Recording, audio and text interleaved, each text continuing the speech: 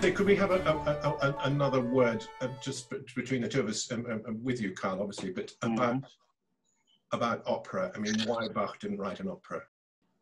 My gut feeling is that Bach, as a 17, 18-year-old, went to the Hamburg Opera in the Goose Market, the Gänsemarkt, and probably heard an opera by Kaiser, who was the resident musical genius there, and maybe witnessed, I don't know, conflict or anyway, typical operatic controversy that happens in the mechanics of putting on a show, and thought, this is not for me.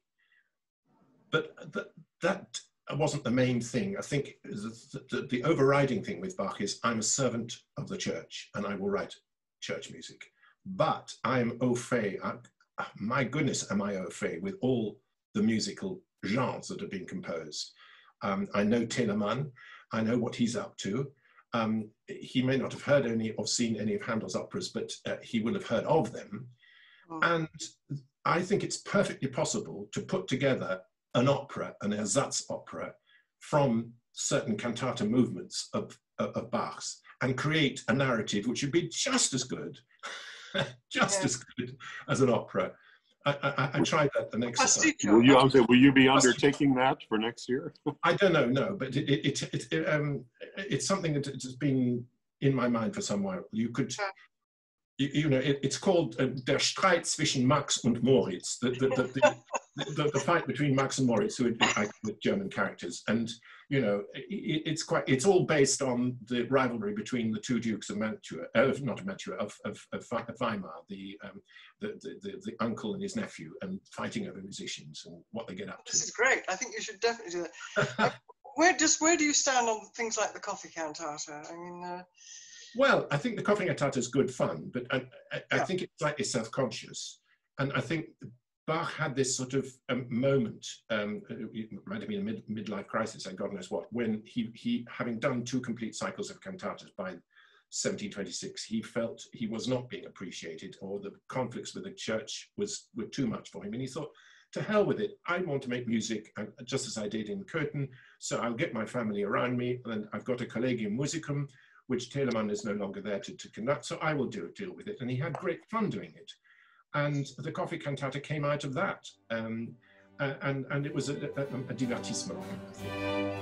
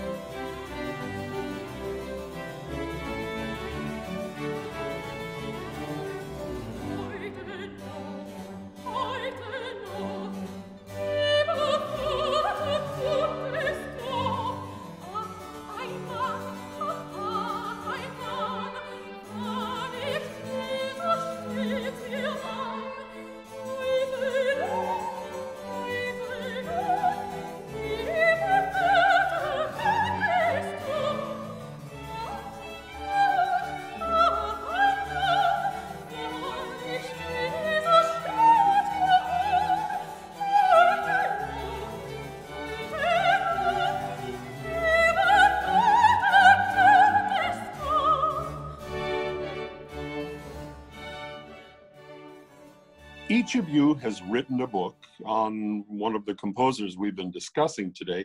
You've both been experts in their music for decades, but both books are really fairly recent. John Eliot's Your Bach book came out, I think, late in 2013. Jane's Handel book came out in 2018. And of course, there are many, many books about each composer. What made you decide to write your own?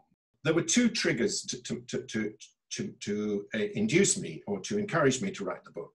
Number one was the presence of Bach in my childhood, a divided presence, because on the one hand, there was a physical presence of him, his portrait on the wall, and on the other hand was my learning as a treble, the Brandenburg concertos, but above all, the motets, the 6 motets, which are prodigious pieces. And I find it very difficult to reconcile the two, because on the one hand, there was this stern, forbidding character that seemed to be staring down at me and chastising me for not singing his music as well as I could. And on the other hand, there's this incredibly buoyant, life-enhancing music that I was learning. And the portrait arrived, I mean, what the heck was it doing in a house, in a farmhouse in Dorset, in southwest England? And the reason is that a German refugee who was a friend of my father's, he was partly Jewish, and he fled Germany just before the Anschluss in 1937 and bicycled to England. And he always told us that he was bringing the Bach portrait, that he had brought the Bach portrait with him. That's not quite true. He asked his mother to ship it once he'd arrived. And because he knew he was going to be interned when the war happened, he asked my father, would he look after this portrait for the duration of the war? And my father was delighted to do so and hang it on the landing at the top of the staircase in the house. So I passed it every day from the time I could toddle. But the main reason, the main impetus came from the experience of conducting all the Bach cantatas in a single year, in the year 2000, and keeping a journal. I mean, I really was quite scrupulous about writing down my impressions of each cantata as they came up Sunday after Sunday. I mean, the rhythm of the week was arduous, to say the least, because Monday we would be coming back from the previous weekend's cantata, and we'd be starting on a Tuesday morning with rehearsing for the next week's cantata. And sometimes the cantatas came thick and fast. I mean, Christmas, Easter, Whitsun, they come in 3s and 4s, and you don't have time to breathe. And even though I'd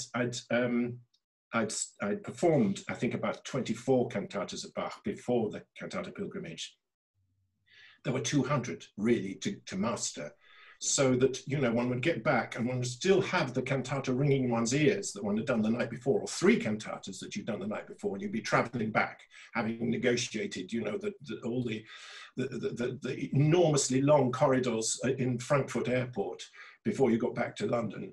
And then you'd have to learn the cantatas again, or refresh your memory of the cantatas for the coming week. And that, thank goodness I did keep my diary for those cantatas, because it was such an enriching experience.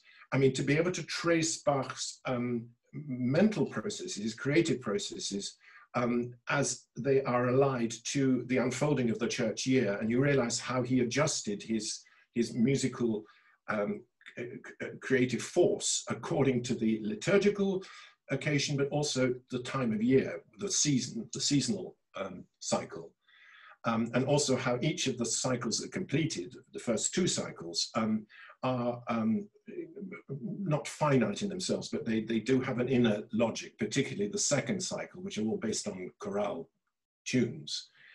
And so you feel enriched by the cantatas you've just been performing, and they will have an influence on the next batch of cantatas that you're doing the next week. And that got me interested in seeing, well, what motivated him. And then I found myself perplexed by the fact that there is no evidence as to how they were received, and how he was so motivated, so determined to do this, as a feeling of obligation, despite all the constraints and all the opposition. It's just a phenomenal achievement, and that needs explaining. And that is a unique aspect of your book. You and I had a chance to talk a few years ago when it was brand new.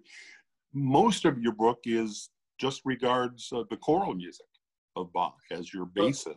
Yeah, I've been criticized for doing so. Why didn't you deal with the organ music? Why didn't you deal with the keyboard music? Why did you do that? Because that's not the music I know best. The music I know best is the stuff that I've sung or conducted, and that's the choral music.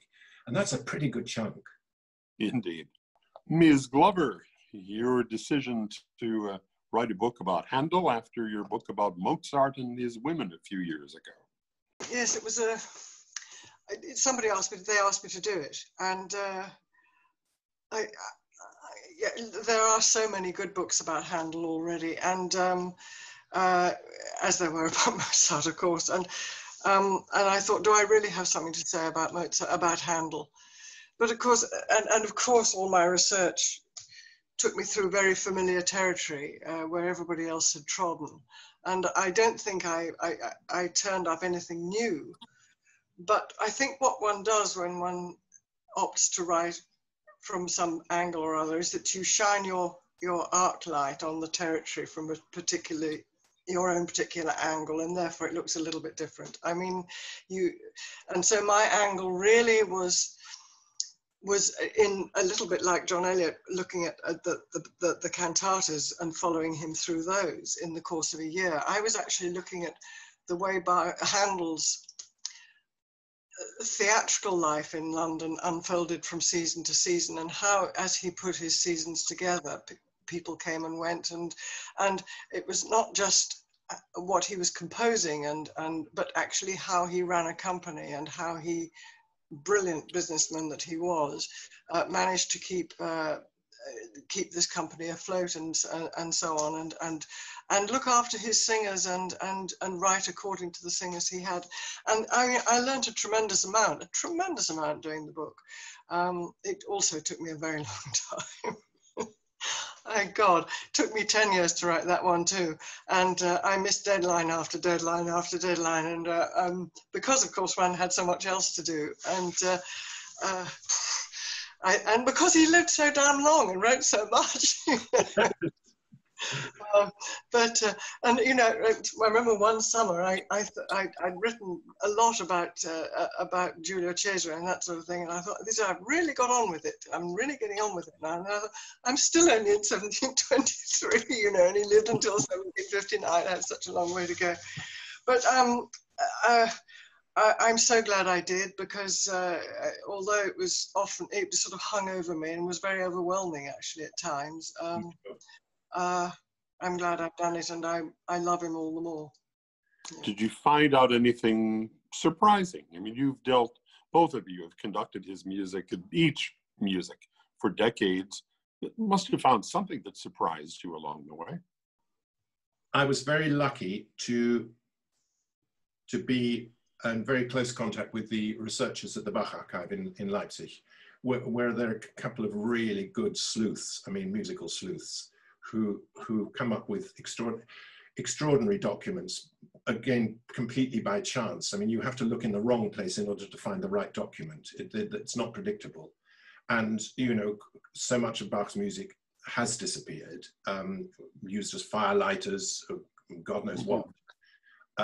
It's unbelievable. But having close contact with researchers helped a great deal. Also going to Germany and working in the archives myself helped a lot, and trying to get to probe his antecedents, you know, not just that he came from a very famous family of musicians, but the conditions of life, you know, what they ate, what they drank, how their daily routine worked.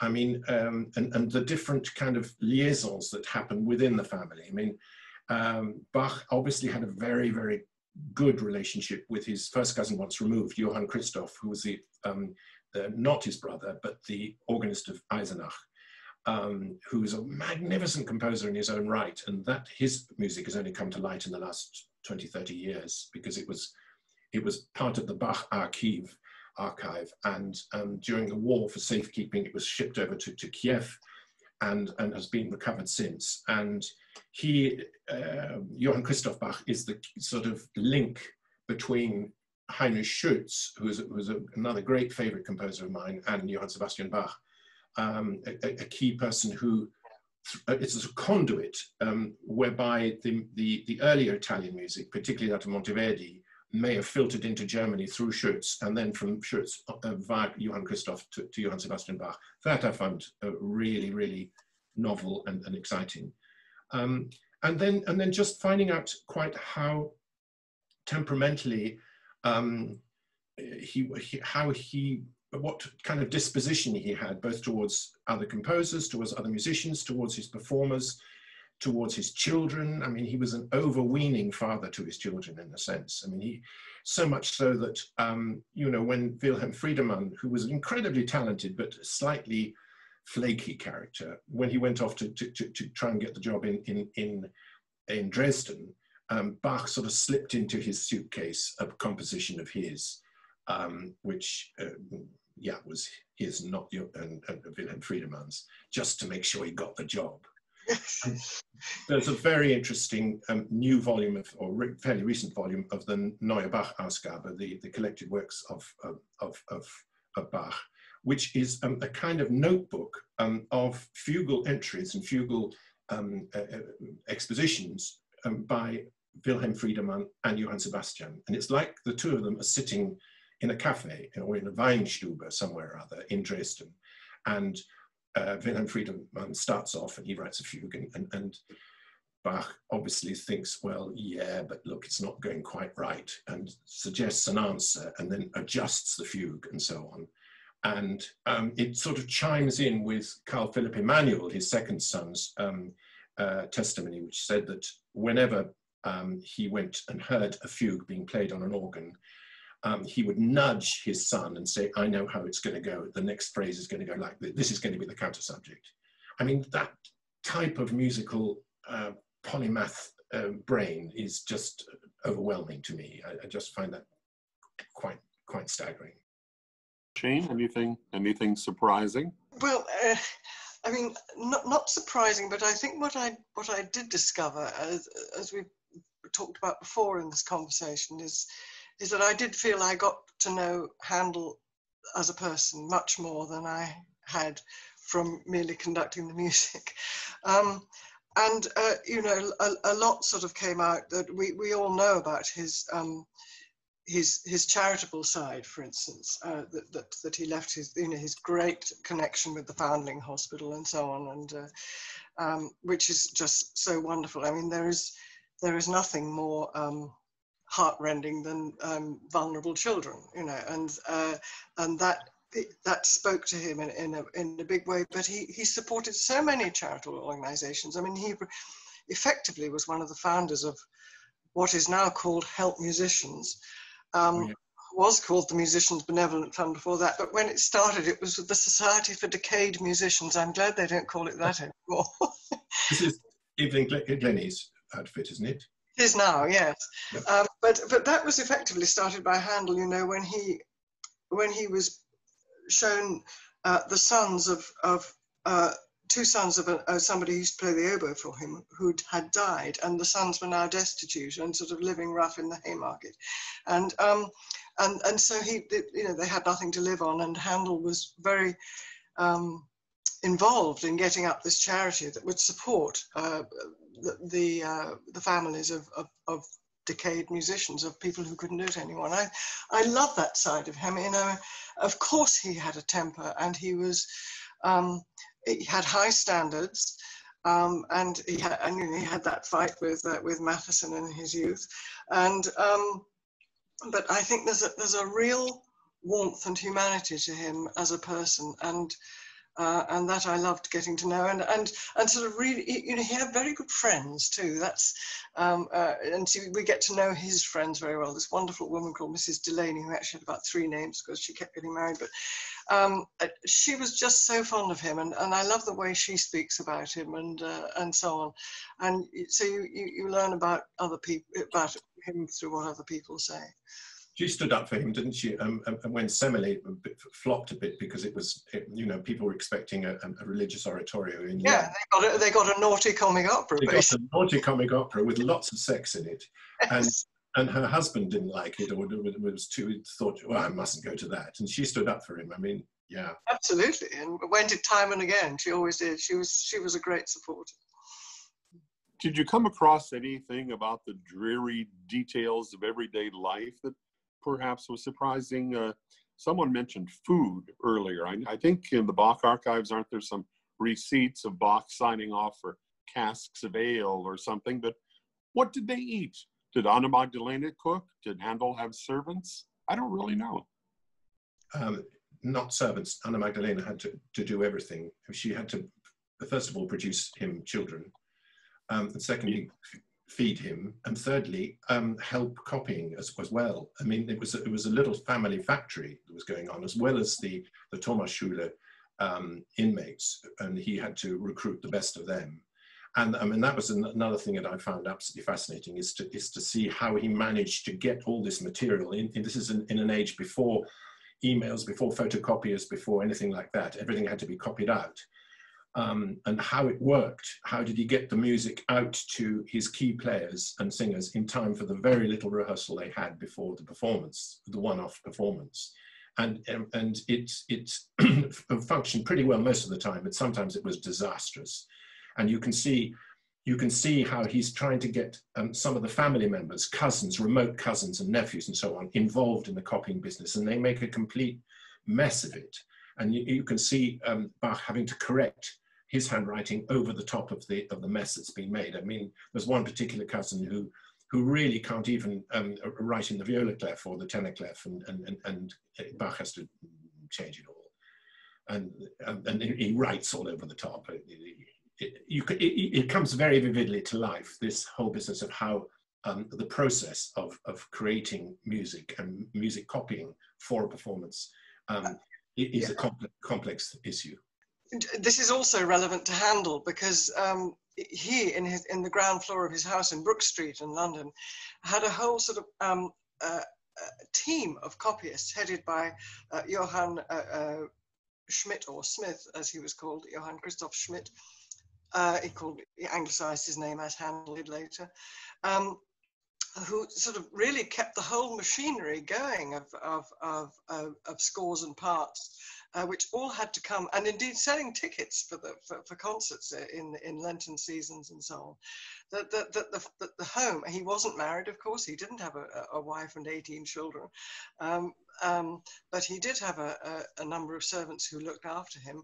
But basically everything, I think, in Brook Street where he lived was geared to turning out the music and getting the music in the right place at the right time. And if you look at some of the schedules for his, I mean, John Eliot, you have a very big schedule in that Bach year, but I look at Handel's schedules sometimes for those Lenten seasons he did, and you look at the number of huge oratorios they're doing, and some of them are in Haymarket, some of them are in Foundling Hospital, and you think all these pieces have got to be rehearsed, and the music's got to be in the right place at the right time, and you know, this is just a huge operation, and basically it comes from Brook Street, you know, and we don't know enough about this, but it's something that we should, and I just gasp when I look at the schedules.